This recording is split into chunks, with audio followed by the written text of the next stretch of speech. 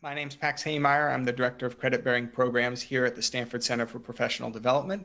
And it is my pleasure today to host Alex Stamos from the Stanford Internet Observatory. He will be talking a little bit today about engineering a safer internet, or more fundamentally, what is trust and safety engineering.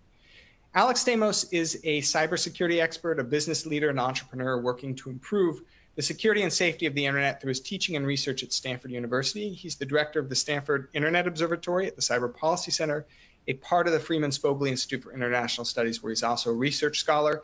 In addition to his work as a scholar and a researcher, Alex is also a practitioner. And prior to joining Stanford, he served in a variety of senior roles, including as the chief security officer of Facebook, probably a job no one envies him having, as well as the chief information security officer at Yahoo. So he's bringing a combination, a really unique combination of the research and scholarship, as well as a practitioner who's actually been in the trenches and done a lot of this work.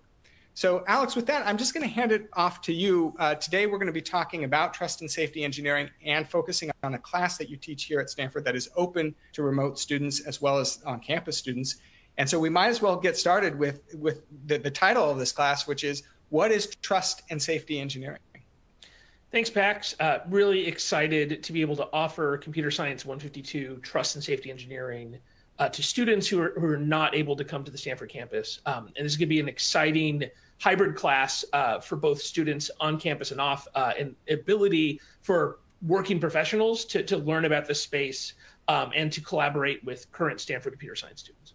But that's a great question. What is trust and safety? So trust and safety is a little bit of a industry term for the way studying how people abuse the internet to cause harm. Right. So the term comes from the tech industry, starting about maybe 20 years ago. It started becoming vogue, especially with payment companies, auction sites and such, and is now a much broader set of looking at all the different ways people can use these online services to cause harm. Usually, when you talk about trust and safety issues, you're talking about people using products the way they are designed to work. So this is what distinguishes trust and safety from information security or cybersecurity. When you talk about security, you're talking about people trying to manipulate a system to make it misbehave, to break it, right? You hack a system, you break a system. When we talk about trust and safety, people are using these products in a technically correct manner, but the outcome of what they are doing means a human being gets harmed. And so it is quite a different field and a much more interdisciplinary field than information security, which is much more about computer science. And so while this is a computer science course and students get computer science credit from the Stanford CS department, we are approaching it from much more of a cross-disciplinary than some of the other CS classes. Part of the reason why is there are important technical components here. We'll talk about how machine learning works. We'll talk about how to abuse machine and use machine learning systems. We'll talk about cryptography and how cryptography can protect users. We'll talk about a variety of different technical components, and there will be a technical project. But to really do this work, you have to have the technical skills, but you also have to have an understanding of society and humanity that is broader than most areas of computer science. And one of the things that's really fascinating about trust and safety that is a lot like InfoSec is it's dynamic and unpredictable. This is a situation in which you're dealing with adversaries. And this is one of the reasons I find both security and trust and safety to be really intellectually interesting. Because in other fields of engineering, your adversary are the laws of nature and physics. It is thinking about, if you're a civil engineer and you're building a bridge, you're fighting against corrosion and gravity and material science issues. This is an area where things just kind of get better and better and better as we have a better understanding of the physical world and the way that engineers can build systems that live within those rules. Trust and safety is not like building a bridge. It's more like playing chess. You never are done becoming a great chess player. And you can't become a good chess player just by reading books about it. You have to practice. And that's one of the things that keeps this a very interesting field, is whatever you do in it, just like with security, people will turn around and react, and you have to get up the next day. You can have a great day, a Tuesday, you go to bed, I did a really good thing, I kicked a bunch of bad guys off the internet, or I got some bad guys arrested, and Wednesday morning, they're doing something totally different. And that can be discouraging for some people, but I think it also makes it a very dynamic field to be in, an interesting field. The other reason I think this is a really important area is most of the harm that actually accrues to people online is not due to hacking or InfoSec vulnerabilities. It is due to abuse. Again, the technically correct use of these products to cause harm. InfoSec is really only the tip of the pyramid of the bad things that happen. For every kind of high-end hacking attack that you hear about, there are hundreds or thousands of examples of people being harassed until they're offline, of people having their photos stolen, intimate photos, and distributed online, of children being sexually abused online. That happens at a much larger scale than the technical stuff we talk about. And even if you dive into the security field, into InfoSec, what you'll find is the things that are really hurting people are the much more prosaic human problems, such as the account lifecycle or the difficulty of patching in large organizations. And so one of the things we talk about in this class is the fact that we spend a huge amount of time thinking about the tip of this pyramid of the really sexy new vulnerabilities and new flaws. And we don't spend enough time in computer science thinking about the things that happen every day where people make mistakes with their passwords, where they reuse passwords, where they get their phone number stolen, that actually, in some cases, has much more impact. One of the things we also talk about in this class is the biggest challenges that's facing this field. By far the biggest is scale. When you talk about very large platforms, you're talking about companies that have something like 50, 60,000 people, but they're serving 2 billion, 3 billion users, right? So if you're talking about like the YouTube scale, the Meta scale, soon the TikTok scale, you're talking about billions of users. And so figuring out engineering techniques that allow a relatively small number of people to keep a large number of people safe is one of the key issues here. Another issue is that we traditionally have not had a diverse set of people in this field. A lot of people that move into trust and safety come from the places where these companies are headquarters, like California or the United States overall. But when you talk about 3 billion users, obviously the vast majority of them are not American, are not English speaking. And the kinds of issues they face sometimes are quite different. And that's one of our goals with the class and in the field overall, is to try to diversify the set of people that work in it so that we can have more diverse studies of abuse and more diverse solutions. There's a lot of measurement and definitional challenges we talk about. What is hate speech is something that you can spend years thinking about and trying to kind of philosophically define. And yet you don't have years to do that if you go and work on one of these companies. You have to come up with a definition, and then you have to be able to measure against that definition. There's a constant privacy versus safety trade-off that this industry is dealing with. At the same time that we're trying to improve the privacy of users, in doing so, we sometimes make it harder to keep them safe. And coming up with technological solutions that allow you to keep it safe without gathering a huge amount of data about them is one of our big challenges. There's lots of issues between information sharing between organizations, as well as the division of responsibility with the government. And that's one of the constant challenges we're dealing with. We'll talk a lot about this in the class, is when you're doing things like stopping terrorists or stopping child molesters, that feels like a job the cops should be doing, right? That feels like, hey, don't we have people that we pay for to enforce the laws? But as we'll talk about in the class, it's actually extremely complicated and effectively impossible for law enforcement to do this themselves. You have to help your users directly, and then work with law enforcement in a way that is respectful of privacy and the law, but also respectful of the safety needs of your users. And finally, one of the interesting emerging issues here is kind of the fairness in the solutions, because one of the big things we do to solve the scale issue is the use of machine learning. And machine learning has caused all kinds of interesting issues, and we'll talk about a bunch of those in the class. Thanks, Alex. That's really interesting, and I think it's a nice, especially number 2 there is a nice segue into kind of the next question that I'd have. I do want to comment. We might have already lost a lot of people. These challenges are big challenges. Yeah. And I can, whenever I read about these, I think especially about just 5 and 6 is just the complexity of working within an organization, working across jurisdictions, working within a jurisdiction in terms of different governments. But in terms of building, the diversity of the group, I mean, who are the people who might be interested in taking this course? Who are the people who would be served well by this course? And what are the jobs that people who do this are already filling? Can you kind of give us an example of the players and the scope of what's happening here? Yeah, that's a great question, Pax.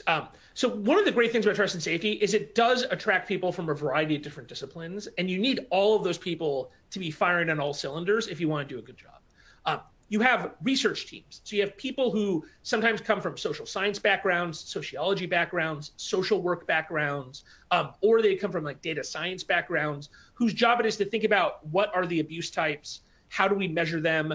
Sometimes they do field studies, so they'll interview users, they'll interview victims of different kinds of abuses, and they'll come up with ideas of how do we protect them. Then you have product and engineering teams. So the people who build the product in the end are going to have to be responsible for designing good user experiences, building detection mechanisms, building features into the system that keep people safe, and then building the mechanisms on the back end that help you find and stop abuse, such as the machine learning systems and kind of the things like content moderation pipelines and such.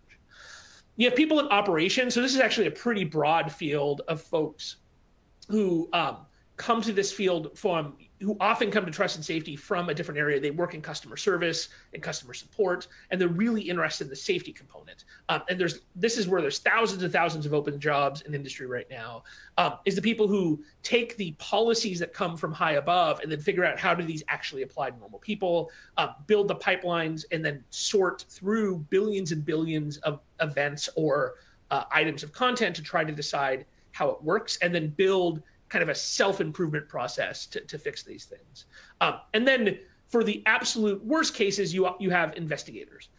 So people whose job it is to investigate the worst bad guys, the worst kind of abuses, and then work with that with law enforcement, either because law enforcement has come to the company or because you're proactively going out to refer the worst cases. And they have a really important job of understanding like what is the worst kind of things that are happening on our platform right now. So this is especially true for areas like fraud, where you really need deep investigations because fraudsters and spam senders are really professional organizations. And so mapping out those orgs so you can take care of them and then work with law enforcement to perhaps bring some legal pressure is important, as well as areas like counterterrorism and child safety, where the behavior of those people online is something that you can't allow at all. And you're dealing with professional groups that you need to sometimes counteract. And in one investigation, you can sometimes have a positive impact on hundreds or thousands of victims of that one organization. That's great. It's great to hear that you can have that big an impact. I mean, I think that's one of the benefits maybe of working in this area. Can you elaborate a little bit? So obviously at a larger organization, there may be a specific product in engineering that is focused on trust and safety. But I imagine this class could be valuable if you're at a startup, where you're not going to have this big an engineering group, if you're maybe you're not in trust and safety, or you're not in information security, but you're just a product manager, or you're just someone who runs customer service. Would you still get value? I mean, out of this class, is this still something that you want to be thinking about? Yeah, absolutely. And that's a big goal of the class, is to, we'll have about 180 students or so take the class in person. And I expect out of them, based upon our previous groups, 4 or 5 of them will go into full-time trust and safety roles. And that's great, because part of our goal is to I think those 5 per year would never have considered these roles otherwise. The other 175 are going to be product managers and engineers and data scientists doing other kinds of things. But there's very few products you can work on where there's not some kind of safety aspect, right? And so, yes, I totally agree that part of what we want to do is to help educate people who want to do this as a career, but also anybody who's building these products, it's important for them to have this skill set. And that's especially true for startups, because realistically, a 12-person startup is not going to have a trust and safety team, but they will have a product manager. And if that product manager has in the back of their head, ooh, these are the safety issues I learned about in that Stanford class, then maybe you won't make those mistakes up front that make it so critical to have a trust and safety team later. Maybe you can kind of head a bunch of those things off at the pass. Maybe that's a good segue, just kind of in the next part of what we want to talk about is just the class structure. And I know this changes a little bit from year to year. So if you could give us an example of how do you approach teaching this very difficult topic, what does the structure of the class actually look like? Yeah, it's a great question. So this is an example structure. Again, we do update it year to year. This is our current one. As you can see, we have some TBDs in here that we're still working on. General, what we do is we have 2 lectures a week. Each lecture is 80 minutes. That will be in person for on-campus students, and then we'll provide video via the SCPD platform asynchronously, so SCPD students can experience it asynchronously on their own time. We'll have a combination of lectures that are broad. So as you see here, we have a lecture on how do tech companies work, how do you design for trust and safety, right? So that's kind of an introduction to where does trust and safety fit into organizations and what are the different pieces. We'll have a broad discussion of emerging issues, for example, but the core of the class is looking at specific domains of abuse, understanding the historical aspects here. What are some of the problems that have been faced in this area in the past? And what are some technical and operational and policy solutions that companies consider in the future? So our goal is not just to say the world's terrible and make everybody nihilistic and sad. Our goal is to, okay, things are tough in this area, but it turns out in all of these areas, there are things you can do to address the possible problems. And so we talk about those solutions and what might be useful in different areas. So, for example, when we talk about, child sexual exploitation, we kind of talk about this is the space, this is how the bad things have happened. And then we talk about kind of the positive side. This is the ecosystem that has grown up to deal with this. These are the kind of resources that are available to companies. And these are solutions that have been put in place that have demonstrated real benefits for children who use these products and the ability to keep bad guys off. So, it's both a historical look, and then we have several lectures that really look forward, especially like how are blockchains and Web3 technologies being abused, and how is end-to-end encryption changing the trust and safety field. So, a lot of review of the past, and then we talk a bit about these are the areas that you have to think about in the future. So the structure of the class is during the week, we'll have those 2 lectures. There'll be a discussion section, and we'll have 2 different options for SCPD students to call in via Zoom to participate in the discussion sections. Discussion sections are optional. This is, like I said before, you get good at doing this stuff by actually practicing it. So we don't want this to be a test-based class. This is not a class where you get homework every week and you have to do problem sets and then take a big final. What we want to do is to give people the real experience of students, of giving them the real experience of dealing with these issues. So 30% of the class is based upon quizzes that happen before each of those lectures based upon the pre-reads. So for each class, we'll have 2 or 3 articles that we ask students to read, and then we have a pretty easy quiz. The quiz is just to make sure that students, and this is probably less the SCPD students and more of our in-person Stanford students, to make sure they do the pre-reads before the lecture starts. And so my goal is for everybody to get 100% of that on those if they're just doing the pre-reads. But then the vast majority of the grade, 70% of it, comes from a final project. And so the final project teams, last year, the ratio here is we had 3 or 4 computer science students, and then we had 1 political science student who is taking a sister class that is taught by Dr. Shelby Grossman in the political science department.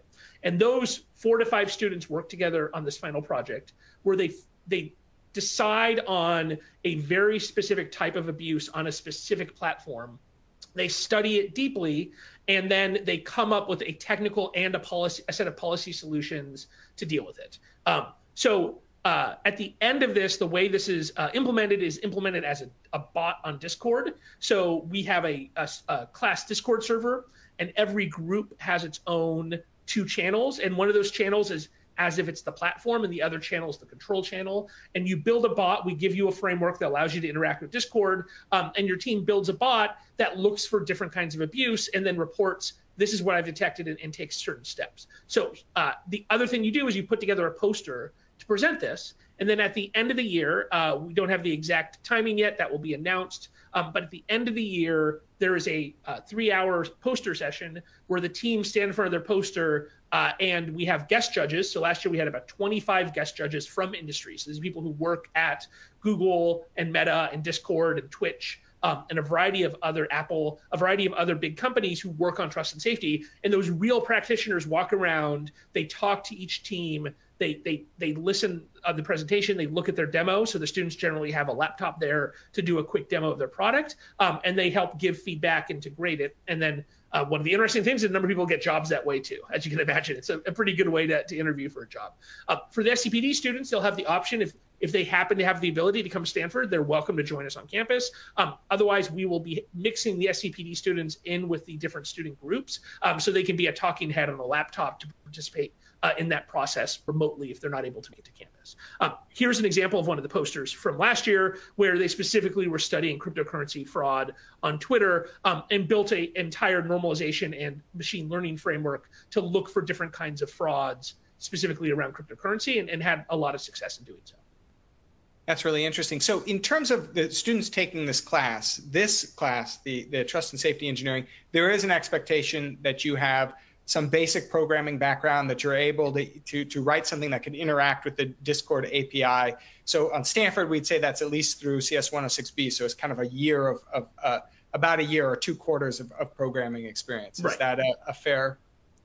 Right. Yeah, we do expect students to have basic programming experience. You should not take this class if you're just learning a programming language for the first time. It's not, different students have different levels. So we have all the way up to, 4th year PhD students who are super technical and deep into AI. We have students who have only taken, who are freshmen or sophomores, who have only taken the first couple of quarters. So we do have mixes of groups, and we try to mix up the groups by skill level so that people can find different things. And there's a lot of work here other than just programming, but we do expect everybody who takes the computer science side to be able to participate in the creation of the programming. But there's a lot of parts in that, and it varies whether or not you're building like a complex machine learning or you're building, say, the interactive component of the bot or the reporting structure. There's different levels here. But yes, we expect to have basic programming knowledge. Usually Python is almost always the language in which the students choose to write the code in. We leave it open to them, but we provide the API in Python, and most of the open documentation on how to do the Discord API is in Python. So it is by far the easiest language for most teams to choose. Yeah, that makes sense. And that actually, that sounds good. There's maybe even opportunity if you're a beginning programmer or advanced programmer to if you're advanced, getting that experience of coaching someone through who's still learning the nuts and bolts. If you're new, is getting that experience to maybe be coached by another student who's more advanced. Yeah, and we often have students who bring like these incredible backgrounds, right? We'll have a PhD student who's in computer vision, and so they build a computer vision nudity detection system from scratch, right? Like that is not the expectation. We try to normalize the grading of these classes, and this is not. We're not looking to flunk anybody. We're trying to, we have grades to get people to do it, but there's no curve here. Everybody can get an A if everybody kind of fulfills the requirements of the course. Usually we have a distribution of A's and B's, and nobody gets below B unless their team completely, they don't show up or their team completely did, missed the outline of what they're supposed to do. That's extremely rare. Yeah, you can scope the project to your skill levels. And it does sound like there's an opportunity for SCPD, for any student who's a working professional who's maybe at one of these companies, already has the job, to be able to bring, to be able to bring their professional experience. As you said, one of your early lectures is how does a tech company work? Well, you're going to know how the tech company works because that's what you're doing right now. And you can bring that experience and that knowledge to the project as well. Yeah, no, that would be great. And we have a number of students who take the class who are re-entry students or doing a master's degree who have industry experience. And that is a great thing that I hope to get from SCPD students is the same kind of real industry experience. Because like you said, these 19-year-olds, they're very smart, but they've never had the realistic, had to work on a realistic project that has to ship on time and have constraints. And that's part of what we're trying to simulate here by having it be a multidisciplinary project, by having as part of the project that you have to simulate failures and think about how your system fails. It's a little bit different kind of a standard computer science problem set based project.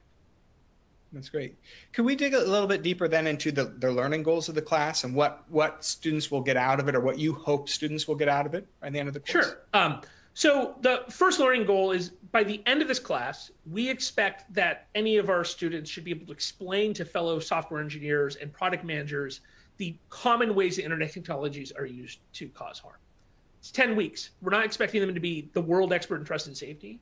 But if one of our alumni is in an engineering team and they say, hey, let's build an app where you can send photos anonymously to whoever you want on the internet, they can talk about, oh, these are 3 or 4 things that have happened in the past that isn't so good. And so we should think about when we build this product, the kinds of things that are likely to happen. The second is, as they work on these issues, that they understand how a lot of these problems are really long existing societal challenges. Hate speech was not invented by the internet. Discrimination was not invented by the internet. Unfortunately, child abuse was not invented by the internet. These are all things that have existed for thousands of years. But the existence of modern communication technologies where people can interact across the globe for no cost and possibly speak to millions of people at once definitely changes how these societal challenges are reflected. And so a big part of our goal is to not just say, okay, well, this is how hate speech happens, but have kind of understanding of how we got there and what are the legal and societal guidelines that have existed in the past that now need to be adopted to this new world. The third is to just anticipate safety risks for a proposed product. So if somebody came to you with like, here's a product, that you would come up with like the basic risks for that. And practically, we expect them to be able at the end of this to design and implement a functional abuse reporting flow powered by a basic classifier. This is not an AI class, so we're not going to go deep into how classifiers work and such, but the expectation here is that any of these teams have the ability to take a framework that's provided to them and build a functional abuse reporting flow that uses some kind of intelligence behind it. And finally, and perhaps most importantly, one of the things we're trying to do is we're trying to build empathy for the people who actually get harmed when products get built. This is a screenshot of a young woman named Amanda Todd, who famously took her own life after being bullied online. Her death and the work her parents have done since she passed away has really changed the way lots of tech companies have thought about safety.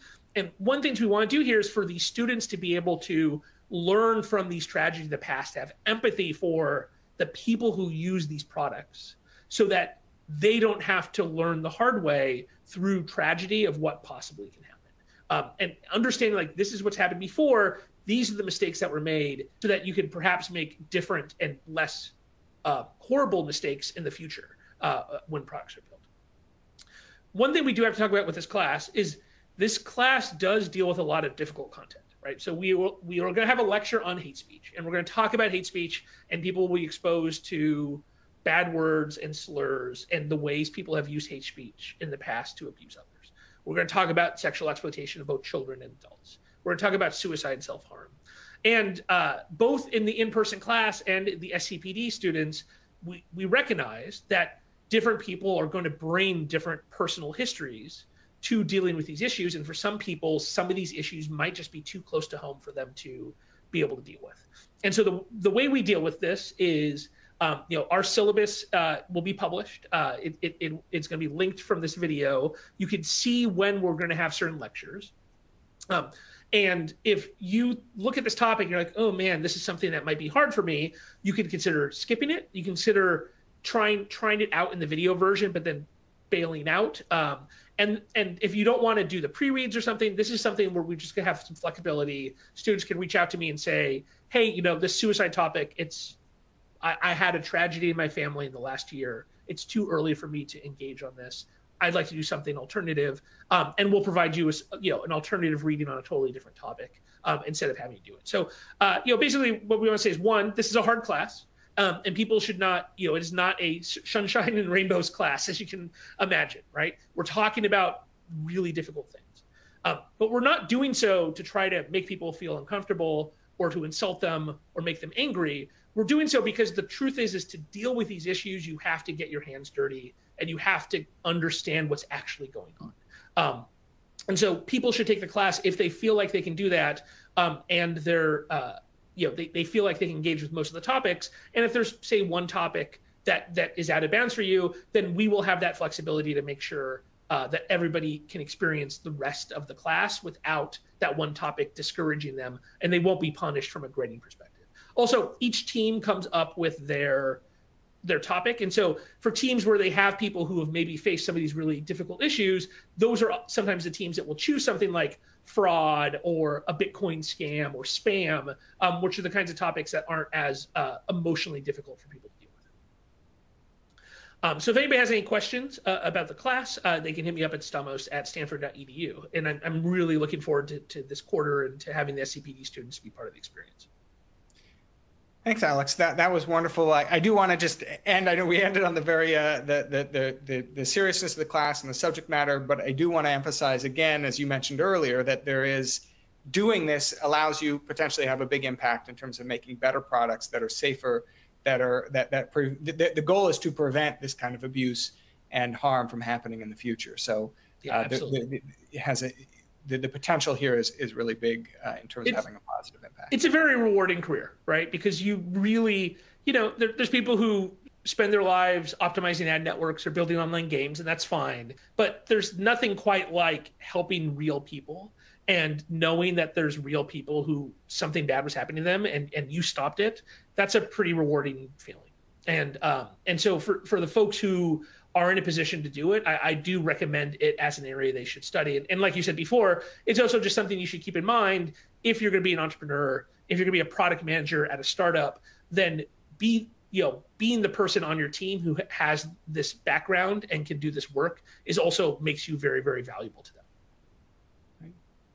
Well, thank you again, Alex, for joining us today and talking about this. And we look forward to seeing some of you in the class. Thanks, Max.